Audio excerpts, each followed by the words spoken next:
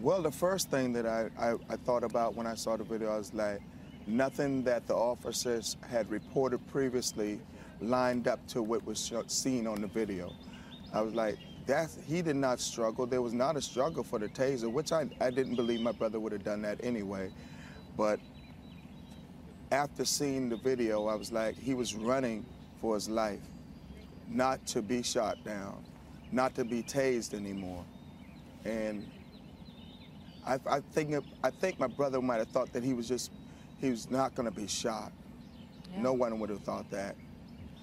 Anthony, you have been so measured and so cool-headed throughout all of this.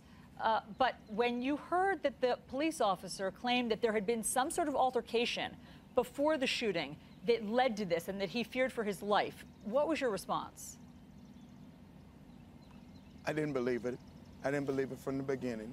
Once I heard the report and read the report, all I could say and think to myself was that everybody will know the truth, because I know it didn't happen the way he said it happened. I just knew it.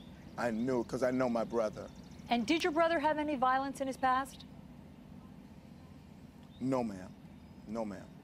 We understand that your brother had Yes. 4 children. What was his relationship like with those kids?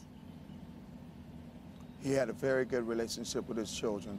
They have different parents. The older 2 had a different mother who is deceased, and now they also lost a father. And the younger 2 was married to his wife. He was married to her. They're divorced, but he brought them together like brothers and sisters from the same mother, and there was no separation there, and they loved each other that way. Now they no longer have a father. Anthony, what do you want to see happen?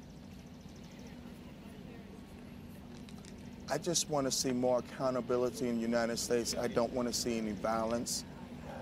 We just want it to be a change. We want this thing to change how officers handle situations, and that a change can come over America where no other family would have to suffer the way my family is suffering right now.